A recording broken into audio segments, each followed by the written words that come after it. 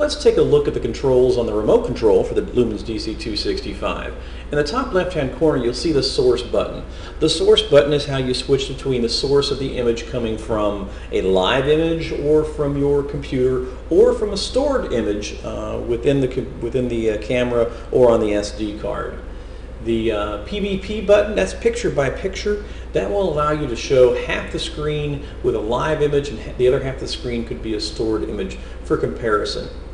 Down below that, we see the brightness. Of course, these are kind of self-explanatory. You have your brightness down, brightness up on the right, zoom in on the top, and zoom out on the bottom. The enter button there in the center when you're selecting something from a menu. The menu button is there on the left. And then your freeze button is below that. The freeze button is pretty handy if you have something that you're showing to students and you want to avoid any vibrations, or maybe you want to adjust the camera head and point at something else.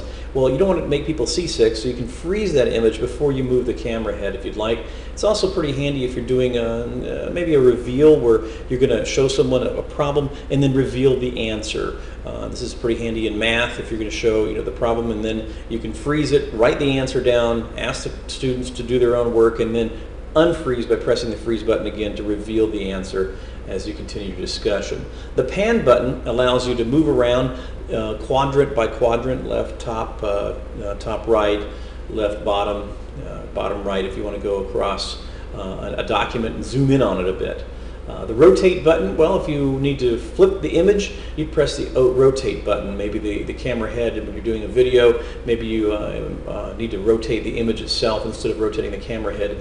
That button is there for you for that purpose. The slideshow is pretty handy. I like to think that teachers will use it most often before class begins, because instead of recording a PowerPoint or something like that, you can record a quick slideshow directly into the camera, play it back maybe for the pre-class activities while the students are in their seats, give them a little bit of seat work. Maybe you put a couple of screens up there with a preview of what you're going to discuss that day, put the concepts up there. You can time it, you can change the timing, you can have each slide up there for 20 seconds or 20 minutes or 2 seconds if you want, whatever is more appropriate. The autofocus there on the right is kind of self-explanatory, and then below that you have the capture button. That's for capturing a still image. In the bottom right you have the record button. Again, to turn on a recording you press the record button, and to turn off a recording you press the record button again. Now, to play back a recording or play back an image, you would go to the source button and then choose the storage area where that image or where that movie file is stored, and you simply select the one that you want to play with the enter key after navigating around in that area with the arrow keys.